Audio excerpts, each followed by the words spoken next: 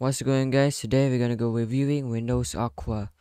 So new Windows Aqua is a new OS from Windows Vista and it's now available right now. So you can download it at the link in the description, and then let's review this Windows Aqua, and actually it is nice. So if you want to see more videos, click subscribe button and be sure to like the video and enjoy the video.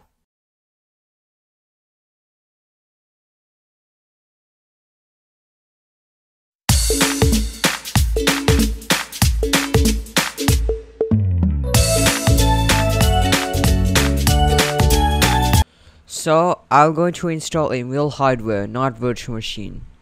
So the real hardware is the HP Elite 8530p laptop.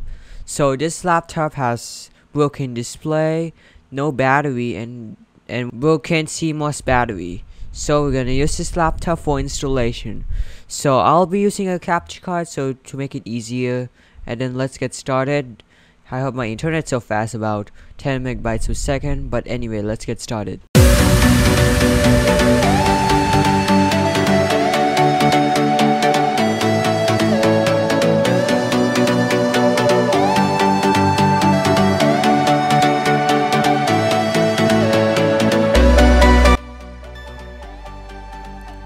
Okay, so the setup is pretty nice, but it looks seems to be the same.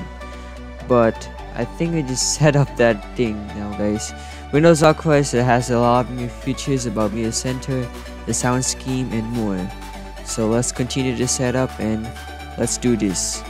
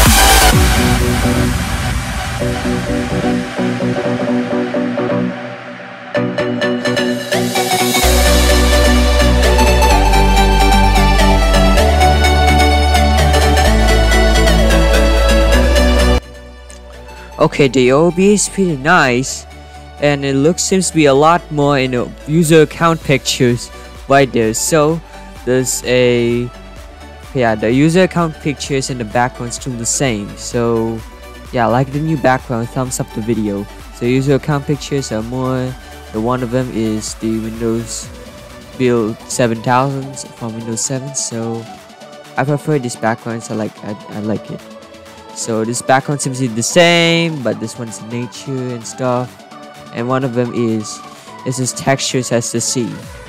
So protecting info and applying the clock here, guys. So anyway, let's go to the Windows Experience Index section in OBE.